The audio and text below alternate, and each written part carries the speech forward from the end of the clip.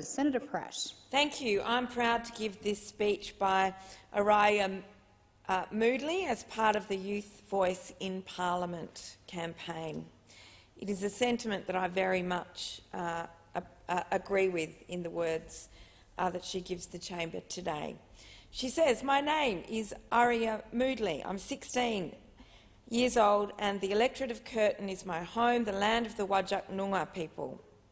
It is a place that I am proud to call home.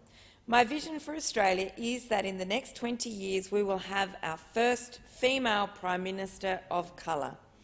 As a young woman, a person of colour and of migrant parents, I believe that diverse leadership is paramount.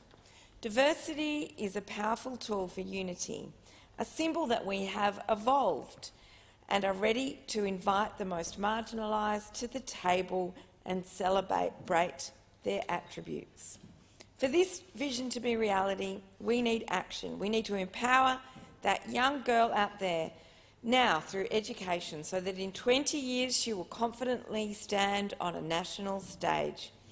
We need to close the gap, ensuring that the government provides equitable resources so that no girl, no woman, no individual is disadvantaged by their geographical location or their ethnicity. We need, as a society, to change our perception of women in politics so that we foster an inclusive environment that lifts them rather than one that tears them down.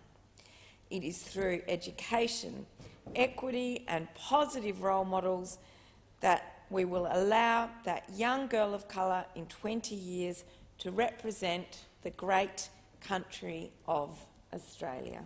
Thank you.